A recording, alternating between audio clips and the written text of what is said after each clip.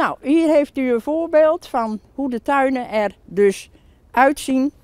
En hoe er 40 tuinen straks helemaal blank komen te staan. Aagje van der Molen heeft ook een tuintje op dit complex en kan de wateroverlast niet meer aanzien. Mijn tuin is op dit moment, staat hij in het midden een beetje blank als we regen hebben gehad.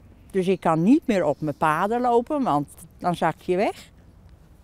Maar als we straks natuurlijk veel sneeuw krijgen en we krijgen een heel slecht voorjaar, dan denk ik dat mijn tuin ook. Maar ik ben niet alleen bezig voor mezelf, ik ben ook bezig voor de leden.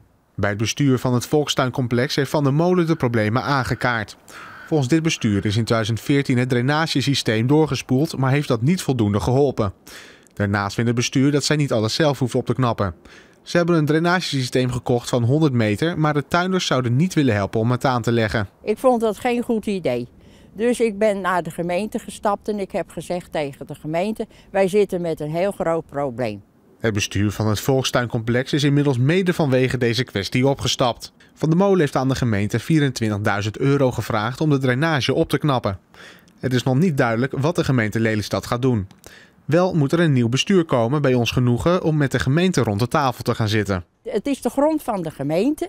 Maar de gemeente moet natuurlijk toestemming hebben van het nieuwe bestuur en een voltallig bestuur om hier natuurlijk in die grondwerkzaamheden te gaan doen. In de tussentijd hoopt Aagje van der Molen dat de rest van de tuinen niet verder verslechteren. Hier staat het water voor het hekje, zoals bij zoveel tuinen. Dit is gewoon triest. Dit is heel erg als je zo op je tuintje komt en dan loop je hard weg. En dan staan de tranen in je ogen, wat ik best kan begrijpen.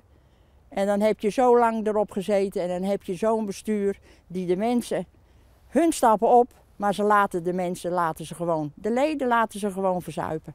Zo noem ik het maar. Ik vind het heel triest.